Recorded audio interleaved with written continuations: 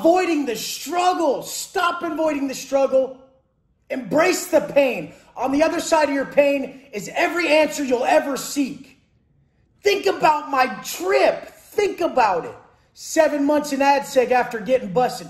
Thinking I was going to bail out, realizing I had no bail.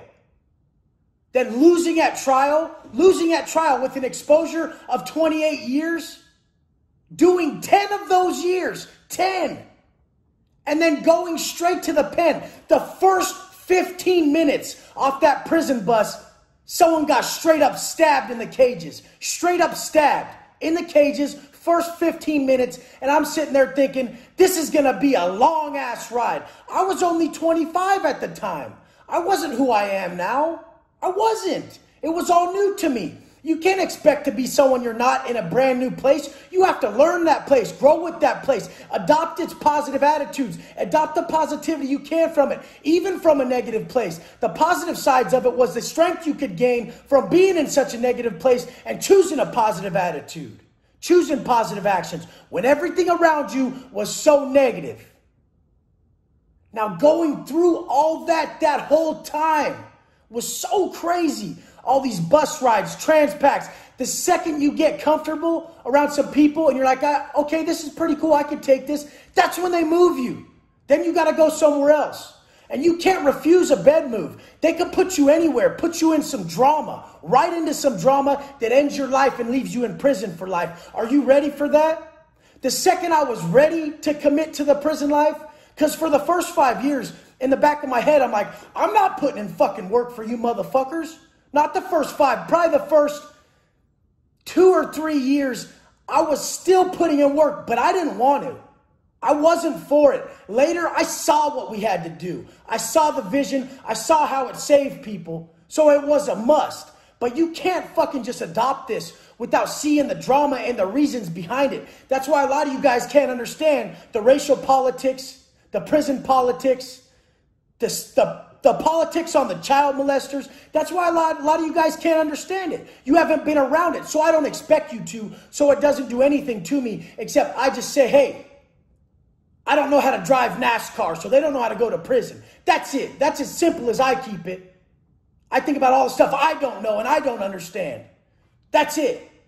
Knowledge is knowing it's a one-way street. Wisdom is seeing it from all directions. You don't have to know everything. You don't know anything about lockdowns. You miss your mom. You miss your people because you haven't seen them all month, because they usually come out on Sundays. I didn't see my mom for 10 years. 10 years. The first time I saw a picture of my mom after being down was 7 years in. She sent me a fucking picture. She sent me a picture of her in a dress because she was excited that she was going to a wedding. And her face had gotten so wrinkled over the time I had been gone that it sank in how fucking long I've been gone. And you motherfuckers don't fucking know. So don't ever do this to your people. Why do you think I talk about my people so much?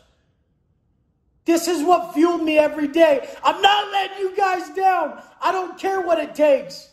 I'm not letting my wife down. I'm not letting my son down. I don't care what it takes. Now my mom is going through the same shit with my brother. He was finally getting his shit straight. He just got back out. He was staying with my grandma and my mom at the same house in that same bed that I showed that video. That's how my family is. We're not rich. We don't have it. We just got love. We got support. My parents are still together. I love them. And they tried to bring my brother back in, even though he fucks with that meth and he drinks a lot. They tried to save him. And he's been doing good. He's been doing good. He's not fucking even trying to go back to that life. He's trying to change his life. But guess what? My same parole officer, my same one, he's not a bad guy. He had to come pull the leash on my brother, tell him, you got to go back, homie. You got to go back. And he sat in the fucking street and he cried. You guys aren't ready, dude. You think you're fucking tough? You're going to lose your life. You can't even stick to a workout and a meal plan. You can't even do this lockdown. And I don't expect you to. Nobody's ready for the penitentiary. Motherfuckers die. It's the coldest world ever. I seen an old man who just wanted his meds on a lockdown. He kept going to get his meds. Too much. Cops didn't like it. He was old. They labeled him a dope fiend like everybody does if you have tattoos and you're saying you have some sort of pain. They're like, oh, he must be trying to get pain meds because he's a dope fiend. And so what if he was, okay? He was older. They locked him in the shower night after night after night until he finally died 2 weeks later. They don't care. You're a bag of meat. You ain't shit. You're nothing. They'll take you the fuck out. Everybody will. The people in there are fucking cold. They ain't getting out. They're not. You don't want any part of this. So now my mom is having to deal with this with my brother, and she calls me for wisdom. She says, Wes, you always have the best way to look at this shit. Tell me something. I'm like, Mom, you did everything you can. We're going to make it right. I'm going to make it right. I got you guys. We don't have to worry about the small shit no more. We just have to worry about our hearts, our character, our conduct, and staying in line with the people we want to be. Only time in this life when you willingly give up your life, your time, your feeling, your heart is when you willingly break character. Then you're stuck to that moment, that regret that ensues. You did that. When you get up and conduct yourself correct every day, even if you're in a box by yourself, you feel great. I've been there. I fucking love you guys. I would not come on here and continually tell you and show you that it's real. It's real. You ain't ready. So now my mom had to see my brother cry on the street handcuffed when he was doing good. And then she calls me and she's like, it was so bad. He's going through so much pain. Good. Good. You all need the pain. You need it. If you're still fucking up, I look for the pain.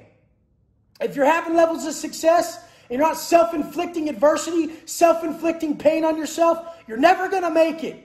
You're going to start pleasure seeking for that fulfillment, and it never fulfills you. So you have to inflict that adversity in your life. The top successful people will run ultra marathons. They'll work out super crazy. Their diets are flawless because they need that. They need that adversity. They succeeded in the other areas, except internal.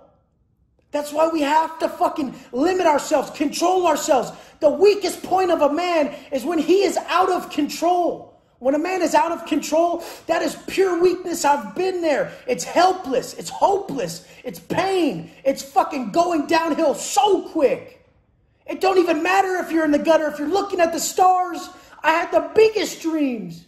I would never sacrifice them. I didn't care. Because if I woke up and I walked in line with the future I wanted to create, I was already there. You won't even notice it when you're here. When you're here, when you've made it, when you got all those things you thought you wanted, you don't even notice it then, because every day you get to be what you choose to become. That moment you're 100% to who you're trying to create, you're him right then.